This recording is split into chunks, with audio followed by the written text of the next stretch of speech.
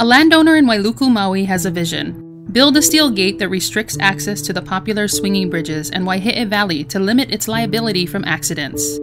Residents like Kaniloa and Kamaunu who live near the valley have another vision: lead the fight against the restriction, which they believe ignores the traditional and customary rights of Native Hawaiians, who for generations have been swimming, fishing, and taking care of ancient burial sites. On a recent morning, the tension was revealed to 7 trustees from the Office of Hawaiian Affairs.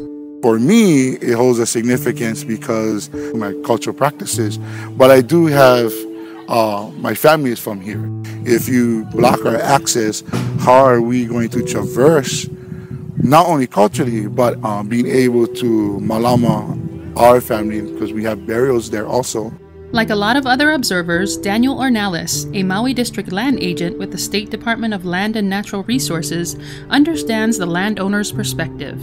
In his mind, it's about liability, but he doesn't consider the traditional cultural rights of valley residents that is still protected by law. So for a landowner to come in, slap up a gate, and tell valley residents who've been going up there for 1,000 years, you can't go anymore, that's quite disconcerting for a lot of people. In the meantime, the issue is being closely watched by OHA trustees, who have been forced in the past to take aggressive steps. This is typical to people that have, to Native Hawaiians that want to preserve and protect their lifestyle, their cultural status, as well as their rights forever. And we will have to stand behind them to clarify their Native rights and their access rights.